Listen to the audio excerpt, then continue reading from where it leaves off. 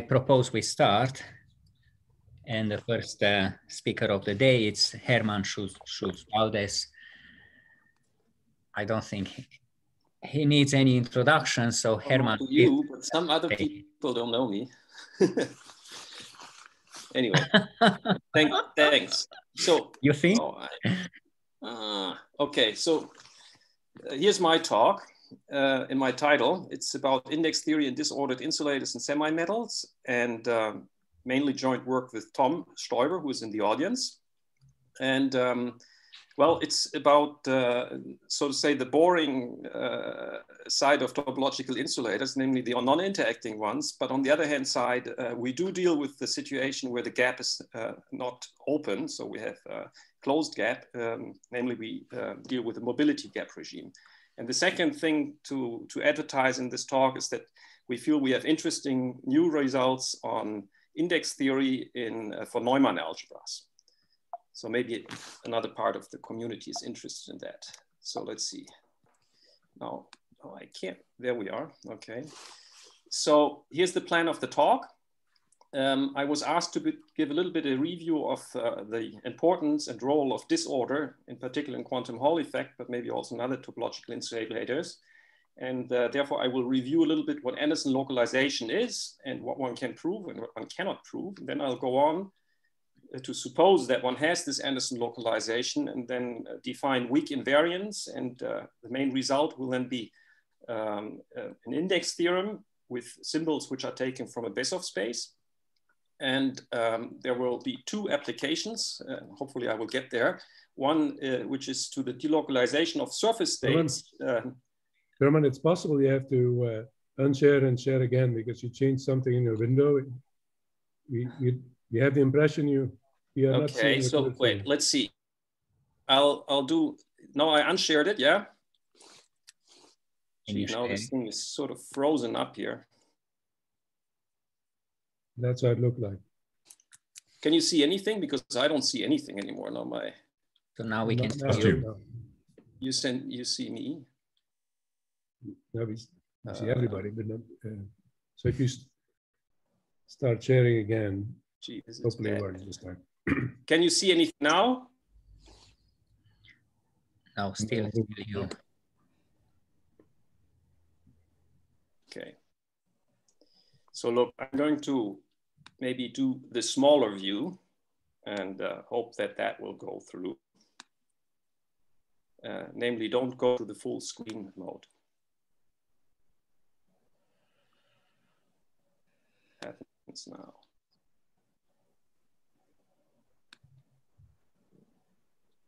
Okay. We see again. Nicely visible. Okay. Now so let me stick with this, even though it's a little bit smaller. Good. Okay. So I was going to say that we have two applications of this new index theorem. One is to the delocalization of surface states when the weak invariants in these materials are non-trivial. And the second is to the bulk boundary correspondence in semimetals. So which are not topological insulators, but which nevertheless do have some topological properties which lead to an interesting bulk boundary correspondence. So the main analytical tool that we use are Bezoff spaces. Well, in a generalized sense, namely for Rn actions on a semi-finite von Neumann algebra. And in that framework, we were able to prove non-commutative Peller criteria for the associated Hankel operators. So all this will be swept under the carpet. And if anybody is interested after this talk, you can write me and I'll send you this last reference here, which is the work with Tom, which contains basically all the results that the new results that I'm going to talk about. I will also cite some other references with Emil and one which is very old from my PhD thesis with Jean already. So let me start out with the quantum Hall effect. So now, the problem is that, there we are, okay. So the integer quantum Hall effect schematically explained in just one slide is the following thing. You have an effectively two-dimensional electron gas in a strong magnetic field perpendicular to the surface at 0 temperature. And you're able to make a Hall conductance measurement, namely you push a current through and measure the tension to the perpendicular side of the sample and get the conductance, the Hall conductance, which is a macroscopic quantity in experiments. And you can argue on physical grounds that it's connected to the conductivity, both in the bulk of the sample. So there's a Kubo formalism to compute that, and also to what we call the edge current, edge conductivity, which is computed by looking just at the surface physics of these samples. The experimental outcome can be schematically represented as on the right slide here. I have the filling factor, which you can think of just as the particle density, which you can vary in the experiment by changing number of particles in this two-dimensional system. And you measure the Hall conductance, well, in units of E square over H. And what you will get is for the Hall conductance, the step-like curve. And well, there are two things which are remarkable. First of all, that these steps are at integer values. So this indicates an index theorem, which is behind that in the integer quantum Hall effect. And second thing is that these are very, very flat. And this is connected to the localization and therefore the effects of the disorder. And without the disorder, you would not have these plateaus. Okay, so of course, also this claim that you can't see the quantum Hall effect without disorder also holds true in the fractional quantum Hall effect, but that's then at that stage, of course, a second order question. Good, so next thing is I want to tell you how to model the disorder. And I take really standard model, typically on tight binding lattice Hamiltonian. On a tight binding lattice Hilbert space, so an L2 over, let's say, immediately a d-dimensional lattice with a finite dimensional fiber, where you have a free operator, HB, which is like, could be like a magnetic operator with a periodic potential, for example, which is perturbed by a random operator with the coupling constant lambda in front. And the random part is of the following type. You have on site, on every site n, sort of bumps, which are matrix valued in this situation here. So they act on the fiber Hilbert space and should be self-adjoint matrices, which are also coupled with random numbers Vn, which for instance could be taken sequence of independent identically distributed random variables in a fixed interval, say. So all the set of these random values makes up one configuration, and let's call it disordered configuration. You place them all together in a big space omega, which typically can be chosen to be a compact space, or will be a compact space in the setup here. And on this space, you have ZD action with respect to which you then get a C-star dynamical system. And the other data that we suppose given is, and is given here from the distribution of the random variables, is an invariant ergodic measure P with respect to that ZD action. Of course, another set of models would falls into this framework would be if you have, say, quasi-periodic entries Vn here. So the first basic quantity that one looks in for these then random operator families, which are also called covariant operator families, because if you shift them with the magnetic translations, you just shift it. It's the same as shifting the configuration. So the first quantity you look at for these random operators is the integrated density of states, where you just count the number of eigenvalues of finite volume restrictions on a volume lambda, which are less than the energy. And you divide by the volume, and you can then show that you can take the limit, the thermodynamic limit, and get a quantity which almost surely is well defined and gives you, well, this integrated density of states, which is an increasing function, obviously, as the energy increases. And in many situations, it's even differentiable to get the local density of states. So in quantum Hall effect, typically,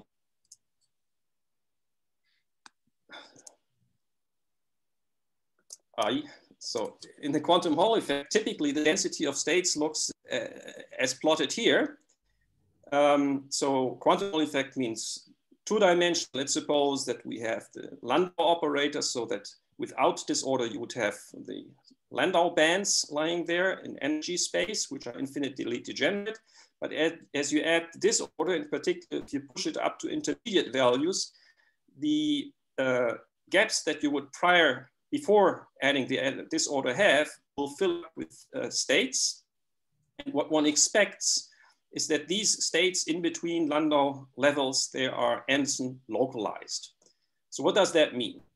That means that the spectrum is presumably almost surely a pure point spectrum, so just eigenvalues, which of course then lies dense, such that on the density of states, everything looks nice and smooth. Well, the second thing is that the eigenstates corresponding to that are exponentially localized in physical space, which is the lattice here. And more technically, and I'll explain that in a second, is that one has so-called fractional moment bounds on the solvent. Another technical way to state this Anderson localization is that one has decaying eigenfunction correlators, and that will also appear a little bit later. So now intuitively, what happens is that these states, they are all localized in between here. And as you change the number of particles in the system, you basically move in this energy axis here and fill up states, which are all localized, which therefore do not change the conductive properties of the sample. And this ultimately leads to the plateau. So this has been understood, of course, physically for a long time, and has also been proved in this one particle framework already by Jean Bélissard and myself a long time ago. So when it comes to topological insulators, the situation is kind of similar. I mean, you would like to have stability of, well, equivalence of the Hall conductance with respect to disorder, also in a regime where the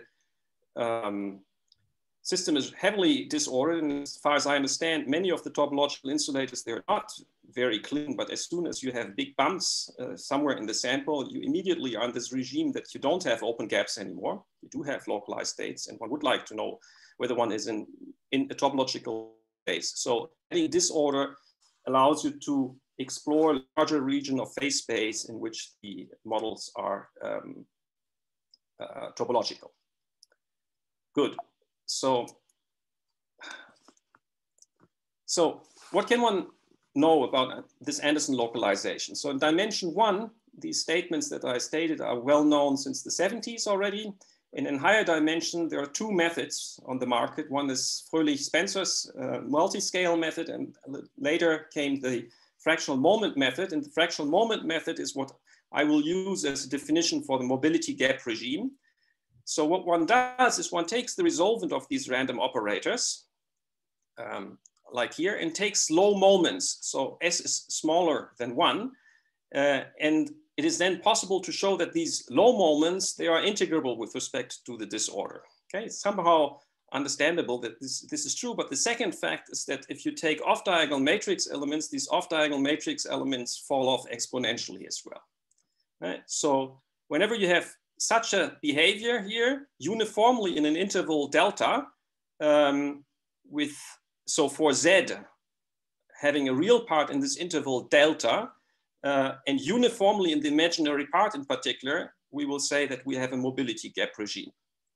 So this type of regime can actually be proved, and actually by relatively short proofs, one can get that in two situations. One is that you can prove it for all energies, and that whenever the disorder parameter, so this coupling constant lambda, is very large. So basically that boils down to doing a perturbation theory in the kinetic energy, which is then small with respect to the random potential. And the second regime, which is of more interest to topological insulators, because it doesn't lead to any, I mean, the first situation I should have said always leads to trivial insulators, while the second one here is more interesting because it allows for non-trivial insulators. So there you have a small lambda, but you have to suppose that the interval delta is close to the band edges of the periodic operator, so what I called HB before. There you do, in order to get that, you do perturbation theory in lambda, okay? So unfortunately, the regimes which one would need to understand the quantum Hall effect in the middle between Landau bands cannot be attained by these methods, okay? So it's a large open problem to prove localization estimates, whether it's this one or others, in other regimes, so not at strong coupling and for more energies. So this is of interest also for topological insulators. Another open question, which will come up a little bit later, is what happens at pseudo gaps in semi-metals when you add disorder, and does one have Anderson localization there or does one not? So it's not known. Even on the physics side, it's not very well established. May I ask a question? I have a question. Sure. So it's very interrupted, but go ahead. This mobility gap definition, what's the motivation for this definition? What is the meaning of the parameter S, for example? And why should one require S to be between 0 and 1? So you see, just think of, okay, it's just so that this makes sense, actually, okay? It's, the motivation is that if you would have here 1 over, think of H omega just being a random potential. You could definitely not integrate 1 over, say, the random variable, just a real number, minus Z. It would diverge as Z goes to 0. But if the randomness, if you have a small parameter S, smaller than 1, it becomes integrable. So you actually do need this parameter S for technical reasons. There would be no chance to prove a bound like this for S larger than 1 or equal to 1.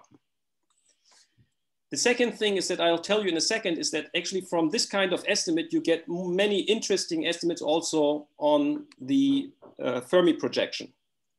Okay, so this is sort of what one gets out of the analysis and which is sufficient to carry on with further analysis. Including spectral information. Including spectral information, yes. So, okay, even though we can't prove this estimate in many regimes, there are some which we can. Let's do the following. We suppose that it holds, that we have this mobility gap, and we ask, what can we do? So this is a little bit like you guys with inter-Eskingen system. You suppose you have an open gap, and then you go on. Yeah. So one thing that we can do on the mathematical side is that we can show, and go all the way down here first, is that the Fermi projection for energies lying in such an interval with a mobility gap has some decay properties, namely it lies in a so-called non-commutative Sobolev space. So I want to explain you what this non-commutative Sobolev space actually is, okay? So let's go through the construction, which for the mathematicians are standard. You have this C-star random, C-star dynamical system, you have a C-star algebra, given by a twisted cross product with a magnetic field. We have covariant representations. We have unbounded derivations, which are given by the position operators, which in the physical language of periodic operators, which would be derivations with respect to quasi-momenta. With respect to these derivations, you have differentiable elements. Yeah. So being n times differentiable is a condition on the covariant operators to have a sufficient decay of the diagonal. The next thing that one has is this probability measure P, which provides us a tracial state on the algebra A up here, which is the trace per unit volume, given by this formula, which was already in Nigel Hickson's talk, reduced in a more particular framework. And once you have that, you can go on and construct von Neumann algebra of observables by going into the G and rest representation of this tau and close it with respect to weak topologies. Actually, there are several ways to construct that. But once you have this von Neumann algebra, well, it also comes with an extension of the trace, which is then a semi-finite. Actually, here is a finite trace. And then you have non-commutative commutative LP spaces by just taking the closure of the differentiable elements with respect to, or the C-star elements with respect to the LP norm. And the Sobolev spaces are defined by asking the, by taking the closure of the differentiable elements. So the nth Sobolev spaces with weight P is taking the nth differentiable elements and closing and asking that the derivatives are bounded in LP norm. Okay, so it's just like in classical analysis. But one thing is missing here, namely there's no Sobolev lemma. So these elements here, these elements in the Sobolev spaces, they are not in the C-star algebra anymore. And okay, that's just the fact that one has to deal with. Okay, so now we have a connection. And now we want to show that once the first projection is in these Sobolev spaces, we can define these weak topological invariants. So there's a little twist to what we are used to do here. Namely, usually one would now take the spatial directions of my lattice that I had before. But what I want to do is here that I want to sort of go to arbitrary directions in my physical systems, because in particular, I would like to introduce later on edges, which are irrational angles in with respect to the lattice. So mathematically, what we do is we have these derivations which led to a d-dimensional torus action, and we take a subgroup of this d-dimensional torus, which is generated by n directions, let's say given by an orthonormal system, and then you just let the action run in these n directions. So for example, if n could be just one, you would go into one direction in space only. Okay. And also, of course, for this now Rn action, it could reduce if the angle, if these here are rationally related, it could be reduced to a torus action of dimension n. But let's suppose it's an Rn action, I extend it to an Rn action. These also have derivations. Okay, they're just given by linear combinations of the derivations up here. And then we have, therefore, an Rn action, which leaves the tracial state invariant. It can define Cherenkov cycles exactly as Naegel-Stork. So this is the classical Kohn formula. However, it's extended here to elements which are in a Sobolev space, where the first derivatives lie in the Ln space, which is exactly what you need in order to make this thing back here finite, because if all these derivatives, there are n of them, are in Ln, Hölder inequality shows you that this thing here is finite, okay? It just makes sense. And we need to go exactly into that regime. Okay, then the normalization constants are as usual. And then you go on also as a Naegel-Stork, you define the weak topological invariance. So by pairing with the Fermi projection, for example, you get the even ones, just as before. Well, it depends on how many directions you chose. So this is encoded in the alpha. And that's the main ingredient, okay? And if the Hamiltonian is chiral, you can use the fact that the Fermi projection is expressed in terms of a unitary, the Fermi unitary, then you compute the invariant by this formula, okay? So what kind of properties hold now that we are in a larger framework, not anymore in a C-star framework? Well, as usual, these invariants, they're constant with respect to the norm topology. That's not very helpful. We will actually are more interested later on in using paths which are also only strongly continuous. But okay, before saying more to that, let me stress the one-dimensional example, which we will deal with a little bit later. So there you just have chose just one direction, and you have one action, which typically we will choose to be an irrational direction. And this will allow us to later on model spaces, half spaces in an irrational direction. And then these, if the Hamiltonian is chiral, with respect to this one derivative, you can look at the weak winding number. So it's simply given by this formula here, okay? This weak winding number is what we'll enter in one of the theorems later on. But before doing that, I can now go on and explain the Bezoff index theorem. And for that, I need a little bit more constructions. Namely, we need to go we need to construct the cross product with respect to this action alpha. So you take a W star cross product, and actually it inherits automatically a semi-finite trace, which then will not be a finite trace typically anymore. Okay, so this is a bit complicated. Actually, we had to learn quite a lot in order to do that rigorously, but I think it's relatively standard to the experts how to do that. So there's several ways to construct this W star cross product in the regular representation. Typically, this is done. Okay. What is important is that these W star cross product,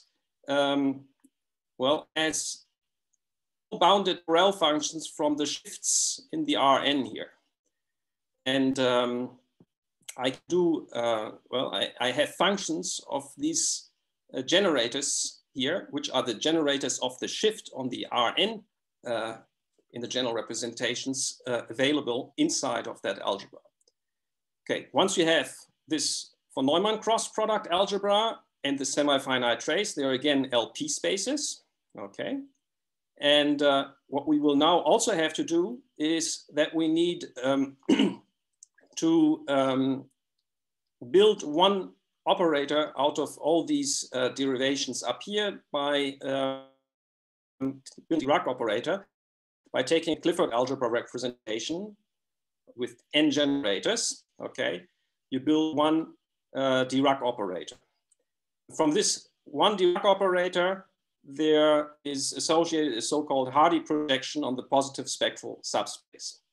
So the main example for the application afterwards is n equal to 1, where the alpha is just given by the direction. Then this cross product here should be thought of as an algebra, an edge algebra, and the trace that you construct up here, the trace hat, is a trace per unit volume along the boundary. Okay. And in the physical representation, this projection pi here will then be the projection onto the half space as promised before. Okay. Quick question. So the Bezoff index theorem looks just as the index theorem before, in some sense, but well, there are lots of interesting comments and conclusions also. So we start out with this semi-finite von Neumann algebra and an Rn action alpha being tau invariant, which is a bit more general than before. We have these generators, we get these Chern numbers, and the statement is that these Chern numbers are given by Fredholm indices in the sense of Breuer, namely you take the Hardy projection, and here is the odd case, the unitary. You squeeze it in. I mean, you project down to the Hardy space, and this is a Fredholm operator in the sense that its kernel and its co-kernel have finite trace with respect to this trace per unit volume along the boundary. Okay. So this is the odd case. There's also an even case. So what I went over, and which is the important part, is that in the hypothesis, we really only need that the Chern co-cycles are well defined, so that you're in this Sobolev space W1n and in a Sobolev space which is just a tiny little bit, has a tiny little bit more integrability. Okay.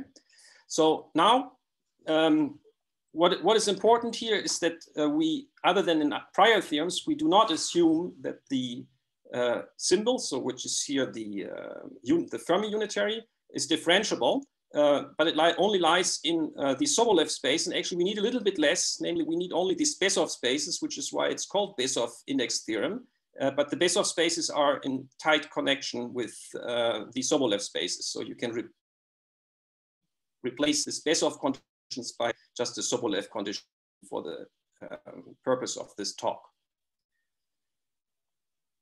Okay, so another thing is that the values of these pairings, they are now real numbers. They have the stability properties that I said before, but of course they don't lie in the image of K-theory class of a C-star algebras and therefore don't take the discrete set of values. So in the proof of this theorem, the main new thing is these Peller criteria, okay, which I jumped over. Okay, so what are the stability properties that are left for these indices here in the von Neumann framework? Well, first of all, they are stable with respect to tau hat compact perturbations and with respect to norm continuous paths. This sort of comes out of the general formalism, but the norm continuous paths, they are usually not of great interest. Namely, what one really would like is one would like to change the parameter, and one would like to change the parameters of the system. So say the Hamiltonian in a continuous way. And as the Fermi projection now does not have a gap, this only leads to a strongly continuous path of Fermi projections. Therefore,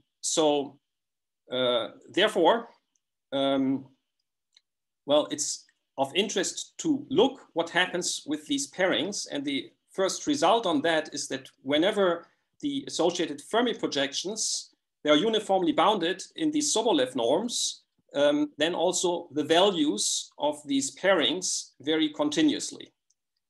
So you might say this is not very interesting, but it's not, I mean, if of course or let me say two comments. I mean, if the index pairing is integer values, this implies that the integer value is constant. So this is what one recovers for the strong variance. While for if you take, say, the 0th germ number, which corresponds to the density of states, you will just get that the density of states changes continuously with respect to the parameter of the Hamiltonian. Yeah, so the parameter of the Hamiltonians that you look at. So in particular, this case where n is equal, so where the full number of parameters in the action is equal to the dimension, leads to the strong invariance and therefore explains you the constancy of the Hall conductance in the integer quantum Hall effect. Okay, so what else can you do with the weak invariance? So there are two new points which I think that one can make. The first is that these weak invariants prohibit that you have localization of edge states in a situation where one does have a bulk gap, and that strengthens prior results. So the setup is as follows. You take one direction, zeta, which fixes you a half space. Okay, so zeta is perpendicular to this half space. And you restrict the Hamiltonian to this half space and you add maybe a boundary term along the boundary. And then you take an arbitrary action, Rn action, alpha as before, generated by, well, n directions, which are all supposed to be perpendicular to the boundary, so that alpha cross this direction of the perpendicular to the boundary, give you an Rn plus 1 action. And then you suppose, if you suppose that this Rn plus 1 action has non-trivial, non-vanishing weak invariance, so this is a bulk quantity, yeah, you can prove that there's no Anderson localization of the half space operators in an interval delta, which is supposed to be a bulk gap, as I said before. Okay, so this is not the mobility gap regime. This is where the bulk Hamiltonian still does have a gap, and you fill this gap with states, and they cannot Anderson localize. So the Anderson localization is, in the way that we concretely prove this, is, well, these, you cannot have a bounded eigenfunction correlator. So it's this horrible estimate, which basically is one of the estimates that you also get out of the Eisenman-Molchanov method after some work. Okay, this is our criterion. So this result strengthens prior result of Emil and mine in the sense that you only need non-trivial weak invariance to prove that you have no Anderson localization of the surface states. Okay, so this was the first application. So now again, my thing doesn't want to move. There we are. there we are. So the second are surface states for chiral systems. So this goes towards the semi-metals now. So let's suppose first that we have a chiral Hamiltonian. So its flattened Hamiltonian can be written with the unitary. And let's suppose we restrict it to a half space, just as we did before. We get a half space operator H hat, which also can be, has a polar decomposition. But now the half space operator typically can have a kernel, and we are going to be after this kernel. So in this setup here, the Besov's index theorem up there stated that the Chern number, this weak winding number, so the first Chern number, is given by the Breuer-Fredholm index of the Fermi unitary restricted to the positive half space. So this is the situation in n equal to 1, which is a bit particular in the index theorem because you do not need the Clifford degrees of freedom. So immediately the index theorem connects the weak winding number to a quantity which can be expressed without adding the Clifford degrees of freedom. So, okay, so this is the index theorem. So the question is next, we would like to connect this restriction of the Fermi unitary to something which is a function of the half space operator. But this restriction is not equal to the unitary or partial isometry actually, which is there in the sign of H hat, okay? However, one can prove that the difference between these two is a Fredholm, is a compact operator with one works with respect to this trace. I mean, this semi-finite trace along, which is the trace per unit volume along the boundary. And therefore, in this index here, which is stable under tau compact perturbations, I can replace pi uf by this uf up here, obtained by functional calculus of the half space operator. Okay, so how is this Fredholm index, Breuer-Fredholm index down here defined? Well, you look at the kernel of U and the kernel of U star, which is connected to the kernel of the sign of H, namely it's basically because you take the difference here, the trace of the Pauli matrix sigma 3, so diagonal 1 minus 1 times the kernel of the Hamiltonian. And if you work that, if you write that out, it's the trace per unit volume along the boundary of the positive chiral sector of the kernel minus the negative chiral sector of the boundary of the kernel, okay? So take really the kernel of the Hamiltonian on the half space, it gives you a projection pi hat, which commutes because everything is supposed to be chiral with the chiral symmetry. So it is a positive chiral sector and a negative chiral sector, and their difference is a trace class and gives you this winding number, okay? Which of course all holds true, provided that we know that I can apply the index theorem. So this is actually, of course, possible in the mobility gap regime, but it's also possible in a situation which one finds in semi-metals, namely where one has a pseudo gap. So a pseudo gap means that the density of states, which we had before, where you look at the density of states, you take all states in an interval between minus epsilon and epsilon around the origin.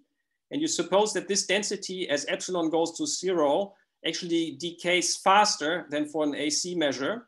And it has here an exponent gamma, epsilon to the power gamma, which is larger than 1. So that means that the density of states has a dip at the interesting point, energy equal to 0.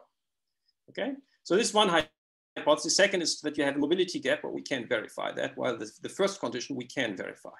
So under that conditions, we can apply the index theorem and we get the formula that this weak winding number is equal to the difference between, to the difference between the density of positive chiral states minus the density of negative chiral states. Generically, it's such that one of these densities here vanishes, and then one only has one contribution there. But we can't prove that. So last slide in application then is that you can do this whole thing in dimension 2. And then the corollary is that for periodic chiral Hamiltonians in dimension d equal to 2, where one does know that one has Dirac points and therefore pseudo gaps at the Fermi level, these periodic Hamiltonians, when restricted to a half space, must have edge states also for irrational angles. And moreover, you can calculate the density of states of these surface states. And you also obtain, so to say, for free from this index approach that this disorder is at least stable with respect to random perturbations along the boundary, okay? What we cannot include is,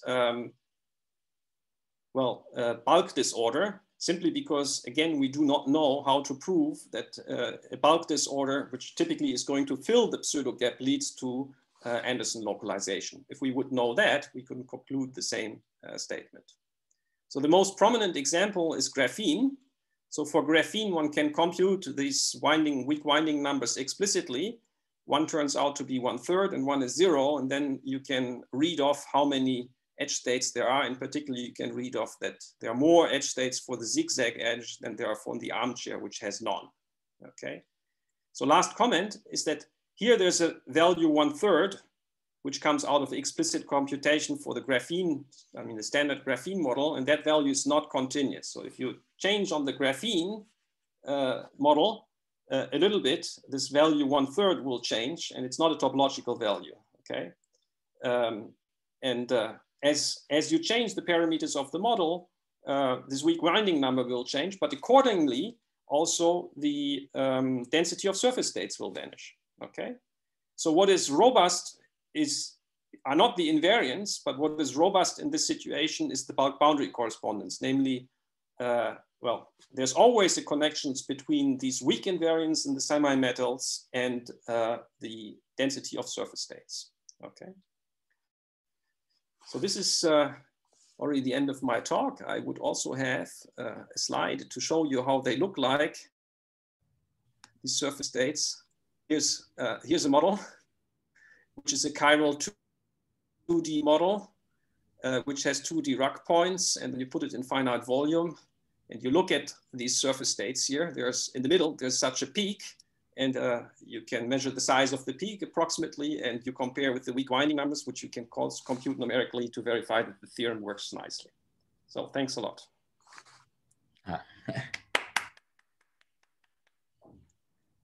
Thank you very much, Hermann. So it's 11:43, so we have in principle 16 minutes for questions. Okay. So I'll put my view inside gallery. If there are any questions, you have to tell me. I basically just see you and me and Bruno. So yeah, in the view, you can change the view to side-by-side gallery. Okay. Yeah. Can you go over the example in a little bit more detail, please? The very last example. Very last example, yes. Okay.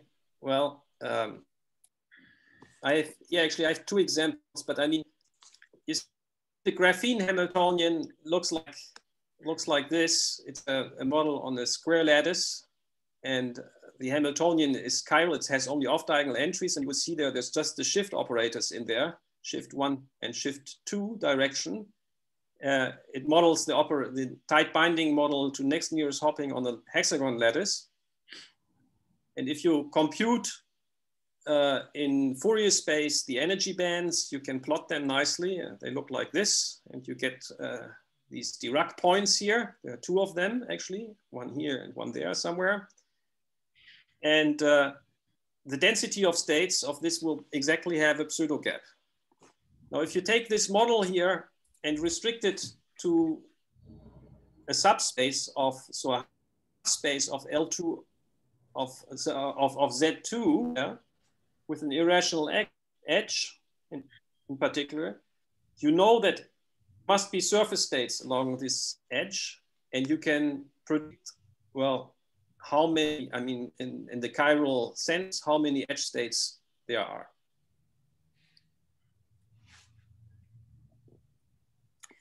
And but the previous slide includes. Is that the previous slide? And I can say that there's quite. Huh? The previous slide includes disorder, isn't it? Well, once again, if you have if you add disorder, bulk disorder to the system, we do not know what happens in the mobility, what happens at the pseudo gap. So what one would generically expect is that this pseudo gap is going to fill up so that afterwards you don't have a pseudo gap anymore. There will be states like in one dimension. If you have SSH model and you go to a critical point and you add disorder, you are going to fill this pseudo gap. But in the previous slide, we don't know. Numerics. We don't know whether these states in the pseudo gap will be Anderson localized. At least I don't know. Maybe you can do numerics, but if I understood right, there's quite a few articles which in the physics literature, which are saying it should be localized, and others say which should not be localized, and so on. What we can include is that, well, the only disorder that you can include rigorously in the theorem is that you have surface disorder along the surface, okay? You can have compact terms along the boundary. Yes.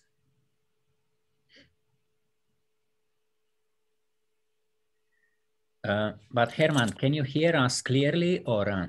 Yeah, no, it's fine. No, it's fine. Because the graph, while it goes off, but no, it's fine. The Hamiltonian you had in the previous slide, there is a disorder, on-site potential with this disorder.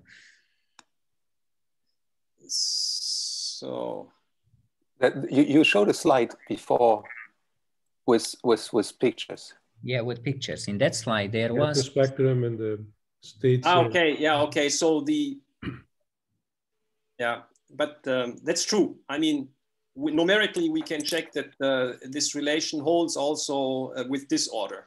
Okay. I think people want to see the slide because it was. Yeah, can you put the slide? Okay, the problem is that this slide, you mean this slide here? Huh? Yeah, that's right. That's correct. There is a lambda there. Yeah, that's the There's one. a lambda here.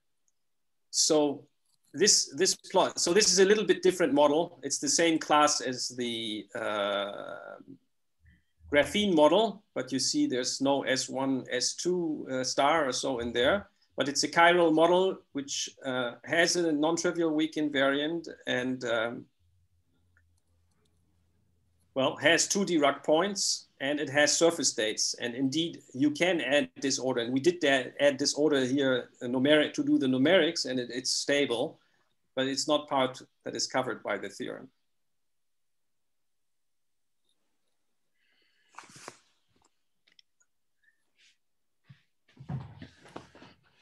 Even if the disorder is weak.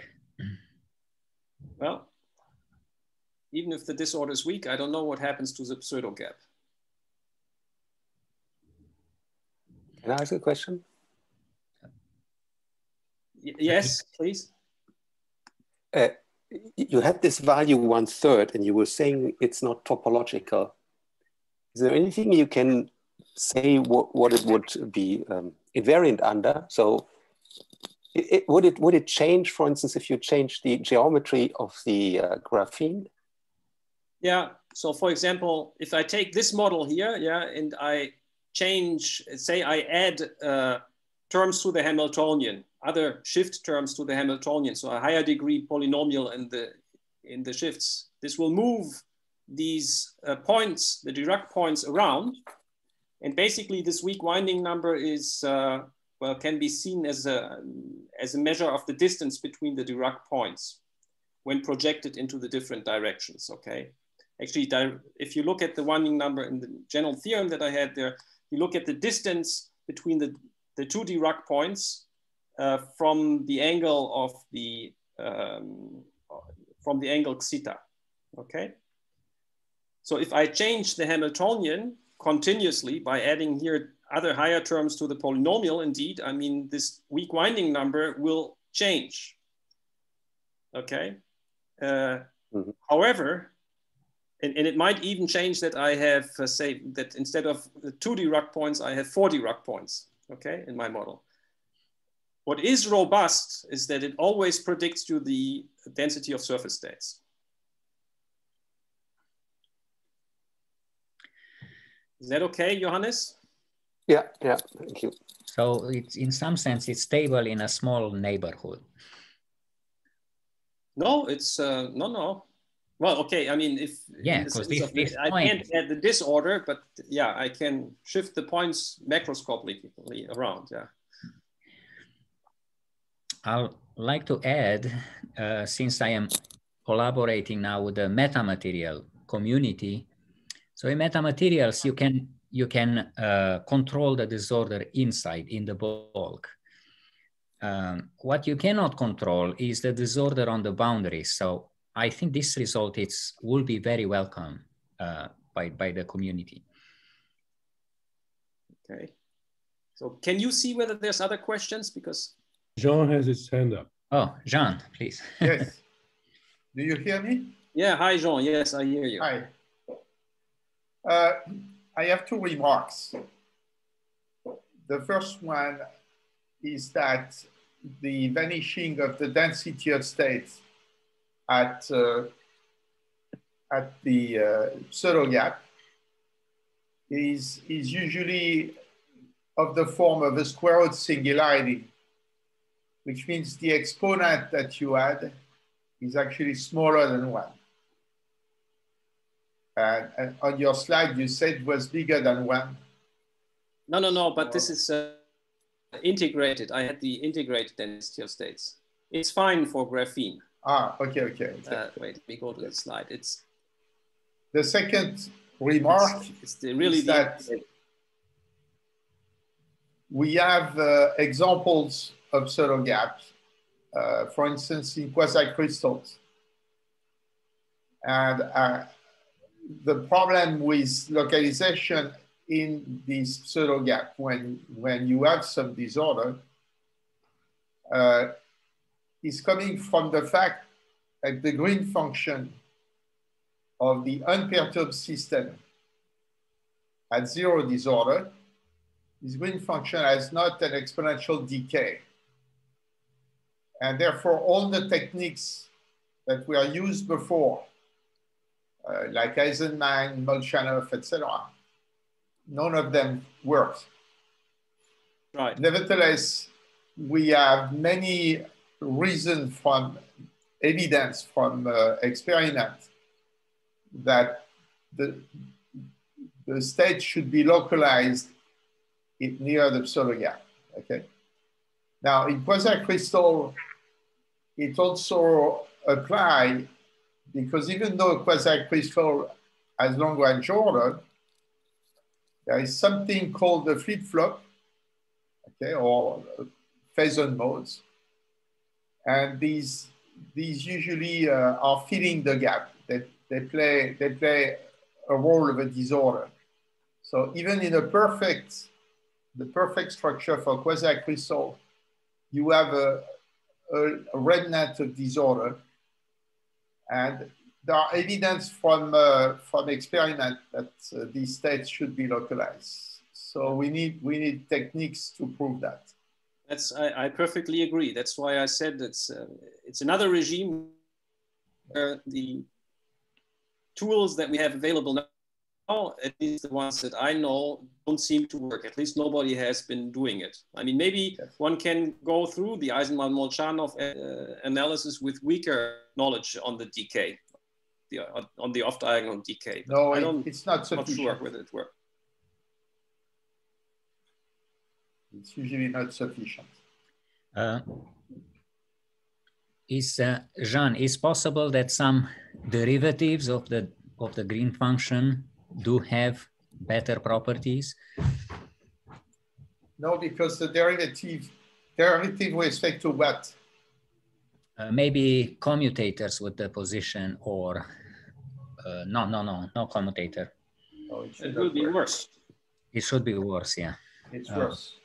Yeah. The problem is that, so take the Green's function for the Laplacian, okay? Just the normal Laplacian. And you look at what happened at the threshold, okay? This Green function has a very slow decay in space, okay? And that's exactly the trouble. So in high dimension, for dimension larger than or equal to 3, we can say something. We did some work with Hermann in the case of lattice, what was the, when we, what was the name of this theorem? Where was it? So we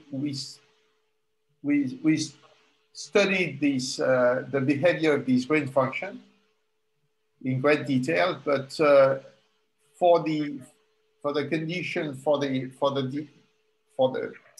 localization, it's not sufficient. Yeah. So we need a new idea. We need new ideas there, right? And it's unclear that in 2 dimensions it should be localized. In 3, probably.